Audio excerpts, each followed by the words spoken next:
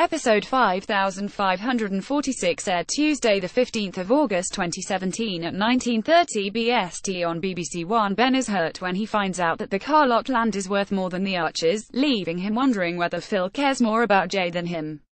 When Kathy finds out what's going on, she's quick to confront Phil about the situation.